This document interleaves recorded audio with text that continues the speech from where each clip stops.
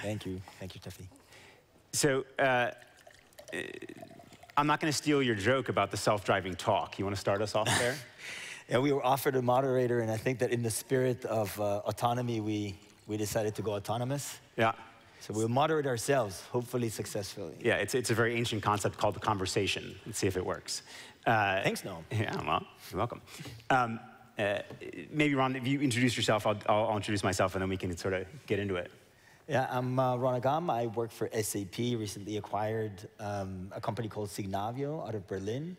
And we're really kind of preoccupied on how enterprises, large organizations do stuff, what we call business processes. And I think there's a larger concept within SAP called the intelligent enterprise, you know? Is there such a concept, and what does it mean? And we coined phrases like time to insights and time to adapt. And I think this is how this, like alternative reality came about, you know? Is there such a thing as an autonomous enterprise? Yeah. And I'm Noam. I work for Palantir. Palantir is a originally Silicon Valley company that moved to Denver just a little while ago with a very, very strong global presence. And basically, we help very large enterprises understand what's going on in the world, what's going on in their own world, and then make better decisions based on the data they have about what's going on.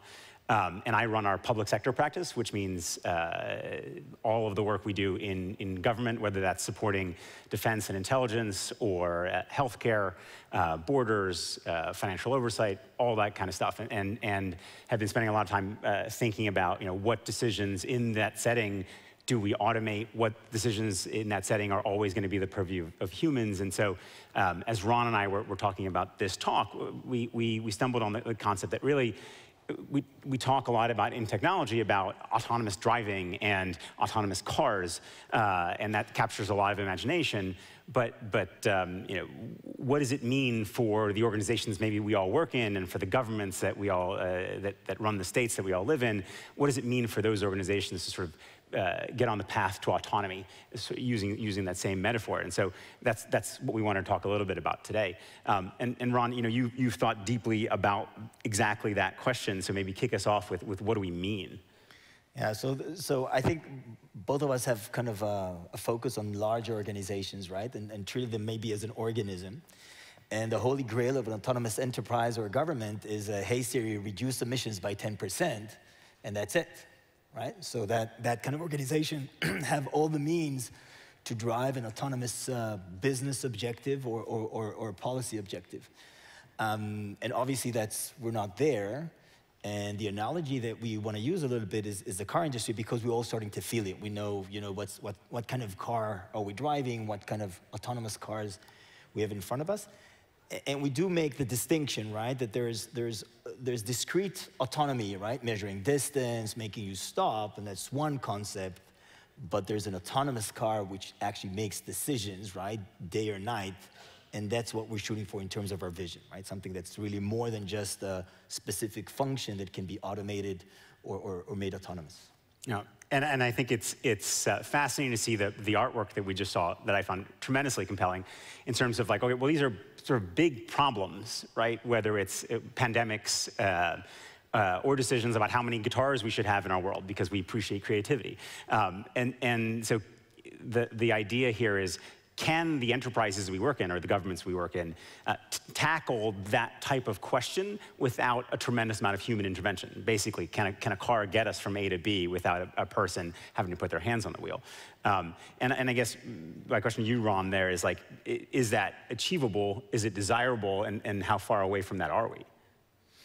Well, so I mean, humbly, I'll try to because from the vantage point of what we see with organizations that we work with, and I think that we can really look at you know, the stepping stones towards taking a very discrete function and making it very automatic, even you know, doing much better than humans. Like, you know, when you answer the call center, what's the sentiment of that customer? And that is not the same as taking what we call in our industry an order to cash, a capability of a company, which is made out of literally billions of events, and making that an autonomous decision. It's very different. So I think there's a big difference in these two objectives. And we see a lot of organizations that are trying to capture right, the entire operating landscape.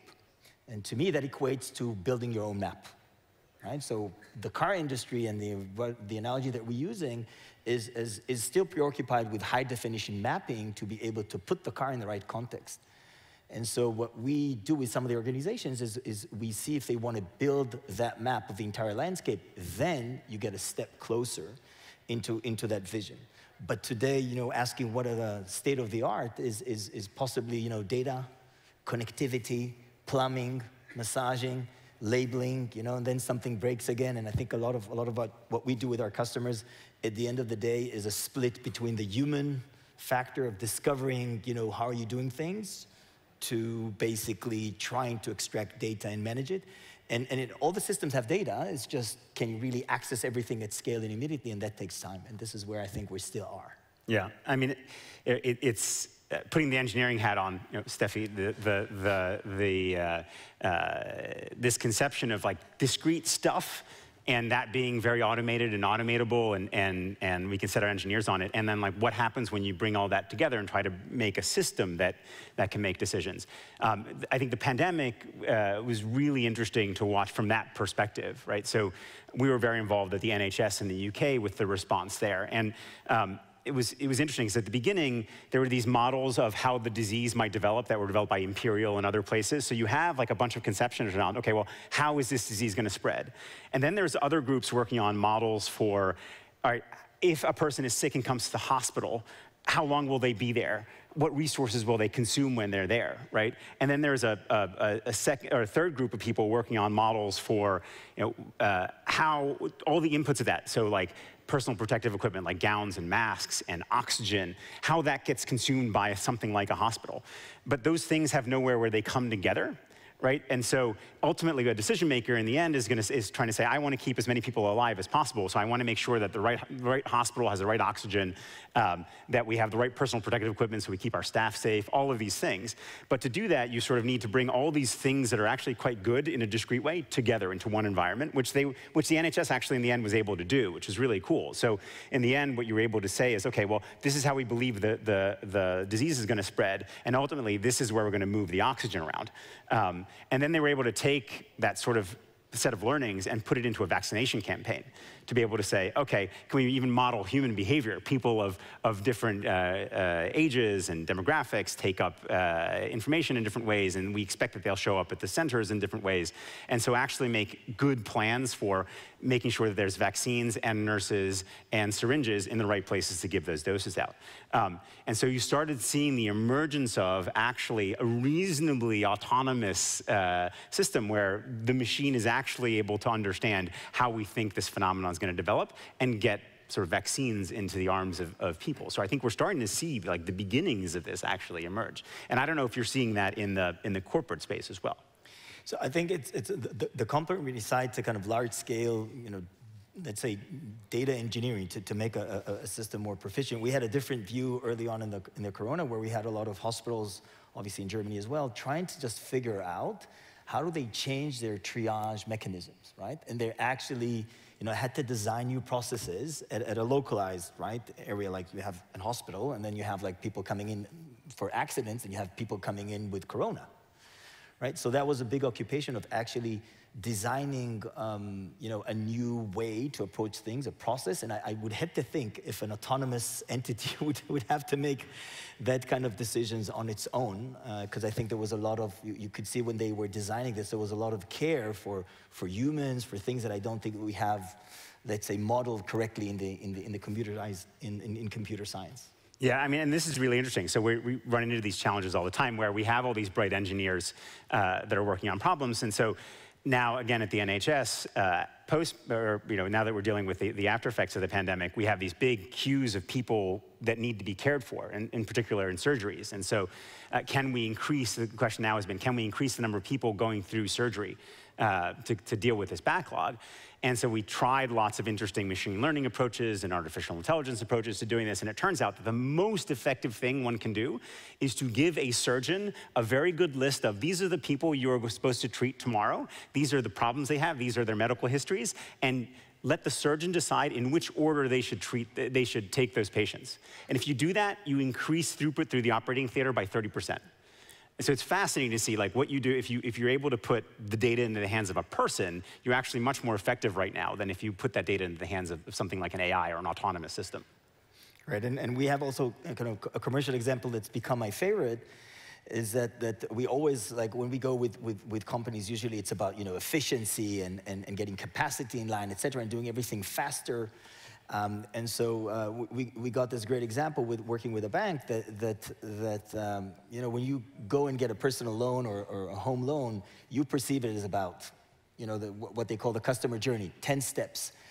But the underlying operations in the bank is 700 steps. So they had this whole improvement factor going really, really deeply. And then what they've learned at the end of this is that some customers that are denied immediately a loan are dissatisfied because they feel that they were not considered. So, I mean, no autonomous system, if it's not given the right objective, would actually design for customer satisfaction, where basically if you don't, if you cannot get the loan, you actually wait a few days before you get the response from the bank. Otherwise, you really feel that you need to go and go to another bank. And I think this is where we're not there yet, right? This thing is not really happening right now. Yeah. No, and I think it's interesting because what you're getting at is sort of like how do you, if you're thinking about autonomous systems, you think about self-driving cars, we have a pretty clear conception of what we want them to do, right? We want them to get us from A to B as safely as possible. And so there's a pretty clear sort of set of heuristics on what it is that we're building. But as we design these autonomous systems in government or in enterprise, what it is we're building and what we're optimizing for is actually incredibly important, right? And these are the conversations we don't normally have. Like we have them on a philosophical level around commercial enterprise. And what is a company for? Is it for its shareholders? Is it for its stakeholders? Is it for its employees? So, but in like an autonomous enterprise, who is it for? Right.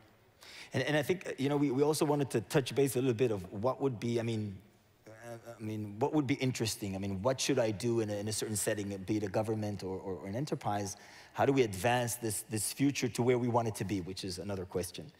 And then we talked about a few things that can be done today. For example, I look at what I call the age of observability, right? Do you have observability into your government or enterprise? And I think a lot of it is not just the data acquisition.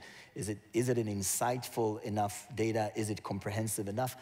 Does it represent all the things you want to optimize for, right? So for example, if you're not optimizing for customer experience, you're going to get great autonomous enterprise, but all the customers will move to the competitor, right? Or the citizens will not be happy with this e-government construct. So observability, I think, is one of the greatest things that we see that we can do today, right? To kind of hoard the data in your organization, make it available, make it observable, and then that's one of the steps to advance that future. Yeah, and I think that leaves us with a lot of philosophical questions also. So in my world, I work a lot with public health agencies and those sorts, but also with like military and defense and intelligence. And at the end of the day, we're getting to some very interesting questions about who makes what decisions in these sorts of systems. So like what kind of a world are we moving into? And the thing to think about there is ultimately it becomes a question of who's designing this system and how much do they believe in certain values or certain people, right? And so I ask the question to myself a lot when I'm hearing all this, the metaverse conversations, for example. It's like, well, do I want to live in Mark Zuckerberg's metaverse? Do I want to be in Elon's self-driving car? Like the people who are designing these systems have a really important role to play in sort of like how they developed. And as a sort of an American living in Europe, a big part of my question is, what is the European perspective on these things, right? Where you have the American engineers and companies that philosophically are behind a lot of these movements. The question is the European sensibility in this. Like, you work for a European company. Like, what does a European company think about design in this kind of a world? Yeah. And then I feel it as well because I'm kind of, I've lived in a few places and I sense that there was some conversation about also the German or European ecosystem of startup and tech, and I feel that there's a lot of the things that I felt in the Silicon Valley 20 years ago, I feel in Germany. I mean, I run a team and it's everybody's from a different nationality. Everybody is, right, there's a kind of a melting point idea, but there is a unifying factor, especially with what's going on in the world right now, that you do want to have some ethical constraints to this organization. And also, I think what we call, and it was said, I think, before as well, the augmented employee. So instead of just looking at an autonomous enterprise and really thinking that everything is about making a whole organization work well, maybe we flip it around and we look at an augmented employee information worker that can actually work in a better environment, in a more productive environment, and not necessarily kind of go to work and the boss is the autonomous enterprise. And I guess it's like, if we're mapping forward to some sort of world where there is a whole lot more self-driving in government and self-driving in companies, to Steffi's first initial intro here, how many of your kids are engineers, or how many of you want your kids to become engineers in this world? Actually very few, which is really interesting. And if we're in a space where engineers are going to be making a lot of these decisions around what kind of companies do we work in, and what kind of world do we want to live in, it is really interesting, right? I have kids, and none of them are going into engineering. They're all going into creative fields. And that says something, interestingly, about sort of, are these systems going to take over without the people that we really care about designing them in the right way? Right. And we had, I think, the last kind of bit of it was, because we asked ourselves, okay, so you can have automated actions, and you can also have, like autonomous enterprise that create new processes and new concepts. And there's example for good creativity by computer systems, by neural networks of symphonies and poetry, etc. And then we asked them, but what's the optimizing factor? What do you want to get out of that? And that's a creative notion. And I think that often in governments and in large enterprise, the objective to optimize for is not necessarily creativity, right? Because then you possibly mix it too much with ethics, etc. So you actually want to do something else. Yeah.